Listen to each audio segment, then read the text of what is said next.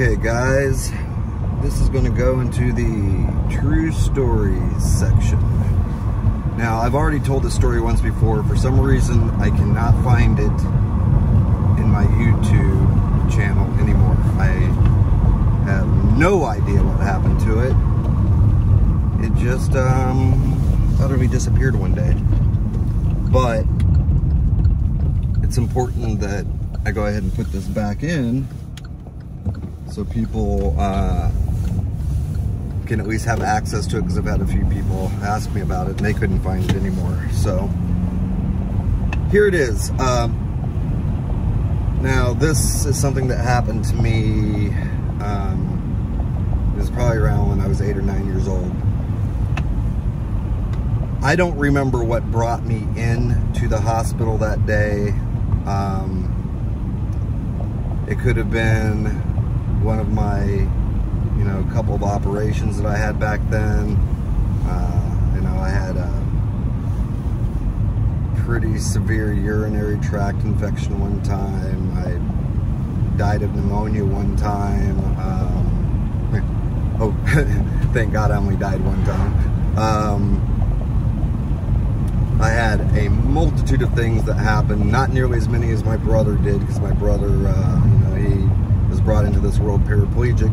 Of course, most of you know that my brother is no longer with us. But I didn't have nearly as many medical problems back then as he did. So I can't really complain too much. But nonetheless, I remember the big problem on this particular day was the fact that the doctors and the nurses were all talking to my parents about the fact that their anesthetics was not putting me down. Okay, so they needed me to go to sleep in order for them to do whatever it was that they were going to do. Like I said, I cannot for the life of me remember what the problem was that day, but they had given me almost everything that they could give me, and they were getting no results.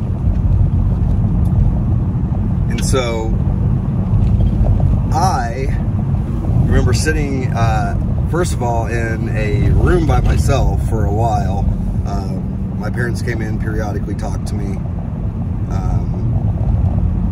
and I remember that they were trying to comfort me for some reason, but I didn't know what was even going on, so I'm not for sure what was happening. Nonetheless, I do remember them coming in there on a multitude of occasions and either making me take something orally, or they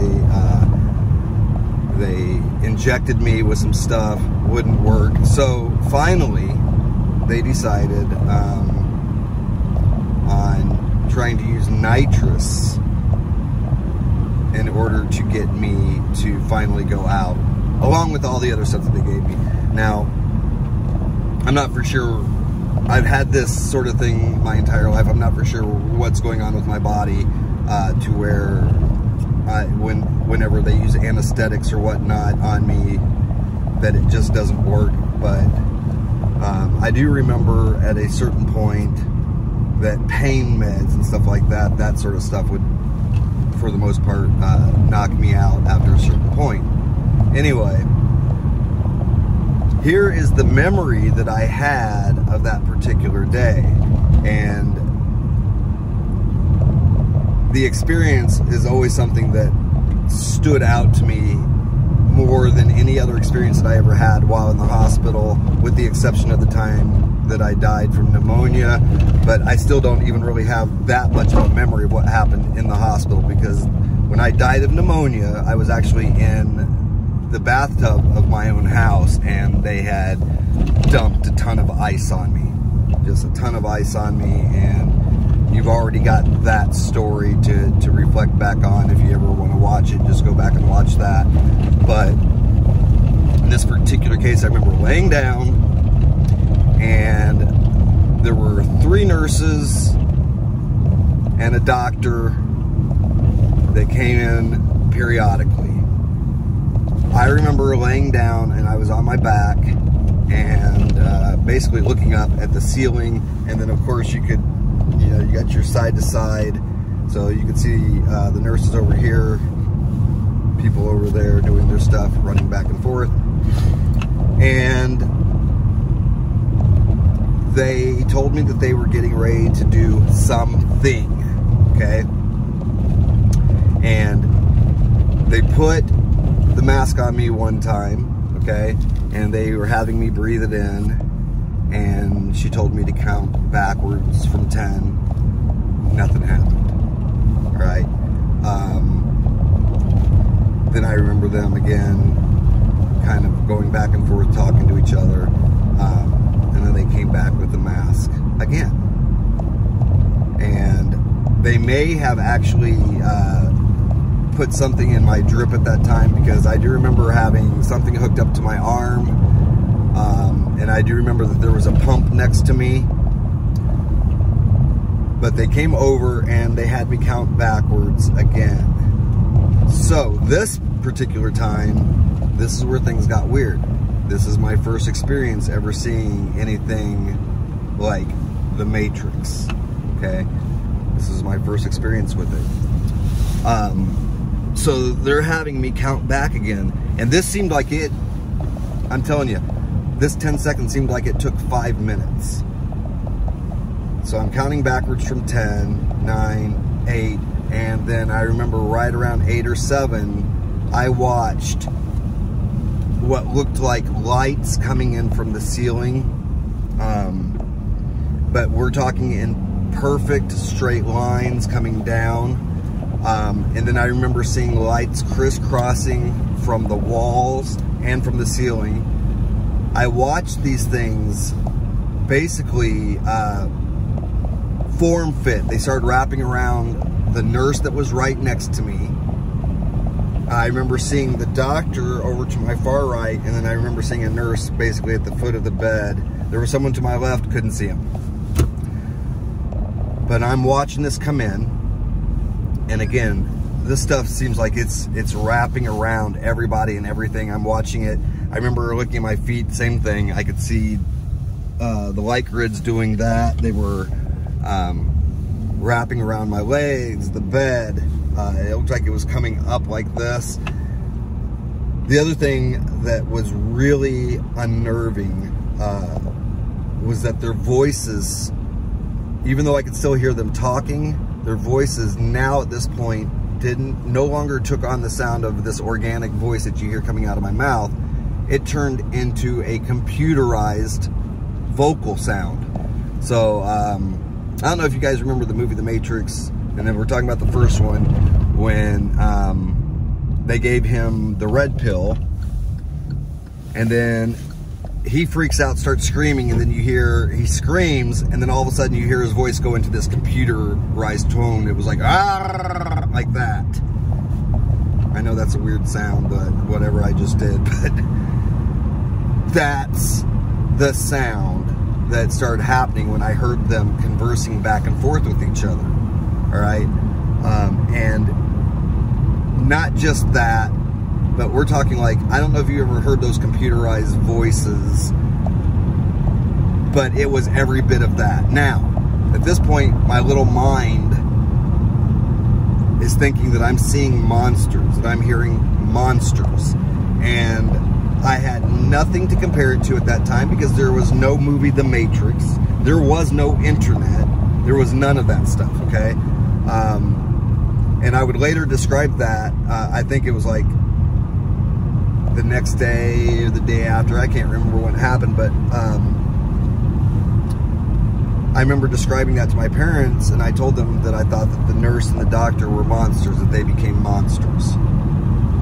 And like I said, when you don't have the vocabulary as a child, and when you don't have any sort of an experience to relate it to, that's the only thing that you can come up with. Well, now at this point, I remember I started screaming, and my own voice at that point also sounded computer toned, which also freaked me out. And the nurse, I remember looking over at me, and she's now looking over at me basically face to face, eye to eye, maybe within 2 feet from each other as she's looking down, and I remember her saying, "What's wrong? What's wrong with you? Why are you screaming?" And then I watch my vision go out just like an old television tube set. It just went down to a fine point, and then I was gone. I was asleep. But it was not only an unnerving experience when you experience that as a child, and when there is nothing that you can compare it to. I'm going to tell you that even though that was my first experience with the Matrix, I would have called that definitely a negative experience as the way that I went out. And that was something that stuck with me, and it will stick with me probably until lifetimes from now. Hopefully, this is my last lifetime. I have many memories of other lifetimes of working and doing the type of job that I'm doing now, in many other lifetimes. And I do know that I volunteered to come in to do the work that I'm doing. Been doing it for a long time. Nonetheless, that was my first actual experience in this lifetime in being face to face with the computerized simulation reality that, we refer to as the Matrix. Now, when you're a kid and you don't know who you are, and you have no iota of an idea what this place actually is, it will set a tone. And fortunately, that was something that stuck with me the way it did, because later on I could, with all the experiences that I started having in my 20s and then in my 30s and so forth, that memory would serve definitely as a marker of sorts that says, yeah, you've been experiencing this for a while. And it would be a thing that really helped to shape my viewpoints and the way that I teach, the way that I operate, all the stuff that I do on my spare time when I'm practicing, and again, when I'm teaching. I hope no cars are coming. Okay. It's kind of icy out here, so, and I wasn't able to see through this window in order to check. Anyhow, I guess that's none of your concern. But I want you to imagine that idea. Number one, imagine you lived in a time where, first and foremost, the internet wasn't there. There was none of that. So you couldn't just go online, look up experience with light grids, blah, blah, blah. What does that mean? You had no one to share that information with, which, that carried on in my 20s, because even still, my early 20s, the internet was just in its infant stages, all right? So I think, 1991 is when the internet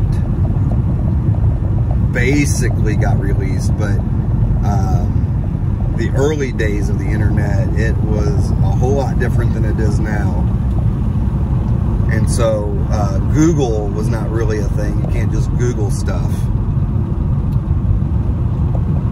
And imagine having an experience that was so incredibly explosive to the mind, reality. And a lot of people would say, okay, well, yeah, that was just, you were just on, a narcotic. And this is the reason why your brain perceived what it did. Well, I would argue and say, no. As a person, especially in my 20s, who had been on plenty of narcotics, okay, in my 20s, I never had an experience like that. No. And as someone who, in my 20s, also played with a lot of nitrous, that never happened after. I never had an experience where the light streams just came in. Now, there were many times if I was on, say, a hallucinogen, an actual hallucinogen, that sure, I had those experiences, and now I see the Matrix as clearly as you guys see a stop sign or a stoplight or mailbox, okay? And, you know, sometimes I leave it on, most of the time I turn it off. Okay, so fortunately I have the ability to turn on these filters where I can see it, or I choose not to see it. But as a child, that was the first time, and then I didn't see it again until much later on, until again, like I said, in my 20s, where I actually had, you know, access to hallucinogens, but it would be fleeting. So I would see it for a little bit, gone. See it for a little bit, gone. But nothing that ever stuck and would definitively tell me, oh yeah, you know what? You're actually seeing what this place is composed of. You're actually seeing the light grids that compose this whole place. E equals MC squared, matter, okay? So, again, there was no rubric to compare it to whatsoever.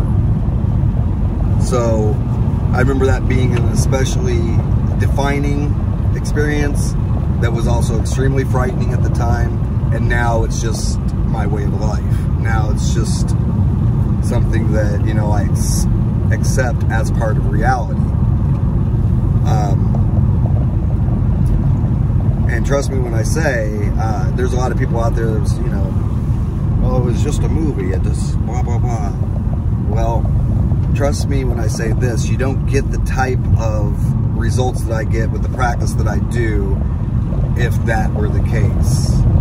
You know, I get extremely concrete results, happens every time, which is the reason why we can do the seminars that we do, which we're no longer doing now, by the way.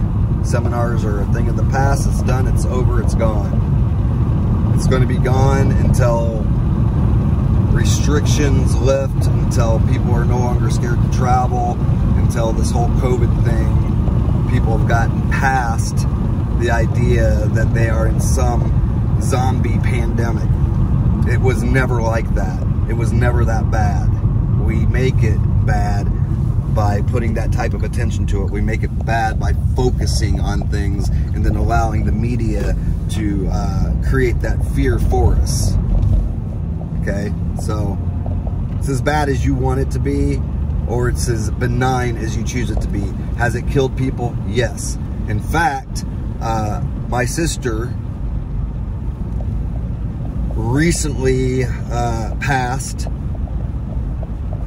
after having gotten the vaccine. Now, we're not going to go into that and make that a whole ordeal, but I am going to say that, do I think COVID is real? Yeah. Do I think the vaccines have caused damage? Yes. Okay, so I think everything, you know, has had its place and has had its effects. Now, with that said, move that out of the way. Like I said, maybe one day we will kick in the seminars again.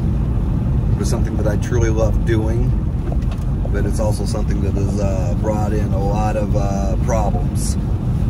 So, but I can tell you this, every single seminar that we did was amazing. We loved meeting everyone that we met. We had the time of our lives teaching the people that came out, and if you were to contact any of those people, I guarantee you they're going to tell you they had the time of their lives. It was always fun watching people just light up and you know, seeing something for the first time and it being very new to them. There is nothing cooler. Nothing. 1 second. We got a lot of sun coming in. I may have taken the wrong turn. Hoping I didn't. And if I did, God only knows where I'm at. Anyway. Doesn't look very familiar. Oh wait, I think it is starting to look familiar. Alright, we're good. So anyway, that was my first experience with the Matrix. It definitely was not my last, but after that particular point, like I said, I didn't start having experiences with anything even remotely like that until my 20s. And that was a very defining moment for me because it has honestly shaped everything that I do now. It's a shame to me that the majority of humanity who's ever walked this planet has never had an experience like that. It's a shame that this place remains so elusive, because it's an illusion. It truly is an illusion. You know, most of you guys aren't aware that your eyes only see a certain bandwidth, that your ears only hear within a certain bandwidth. There are things going on at all times in front of you and around you that you have no clue about, just because your eyes and ears are only susceptible to hearing X amount. That is, to me, like one of the worst things. And given that, a good portion of reality remains completely elusive to human perception. Very sad. My hope is that, you know, given what I do, is that people start expanding that awareness, because by doing that, it expands your perception. Your brain begins operating on higher and even lower frequencies that allow you the ability to access more and more of that information that remains hidden from you. So, nonetheless, that was it. That was my first experience with the Matrix. I really hope that this video opened your eyes. If it didn't, that's fine. If you believe it, fantastic. If you don't, you can't do anything about that. But what I will say is this: a person's disbelief in someone else's experience does not erase that person's experience. And the idea that a drug was the thing that was the doorway that opened my mind doesn't mean that it was just a drug. What it really means is that it allowed my brain to operate on a different frequency that allowed me to see what was actually there. Those of you who do know this, remember, E equals MC squared. Okay, this whole place is made of energy. This whole place is compressed energy that is vibrating and oscillating at the speed of light squared. So this stuff, all of it, everything that you look at, everything that you see, everything that you hear, they are frequencies that are compressed. It is energy. It is photons. It is light. Okay? And so all of those frequencies that I was just telling you about that remain hidden or you can't hear, they're all still there. It's just that your brain and your mind doesn't perceive it. So, as I've told other people before, and I don't recommend doing this, by the way, but I am going to say that there are certain drugs out there that the specific task, the specific job for them is for them to open up perceptions and doorways that remain normally hidden. A lot of people will call it the occult. The only thing the occult means is the hidden. Okay? So, things to consider. Much love.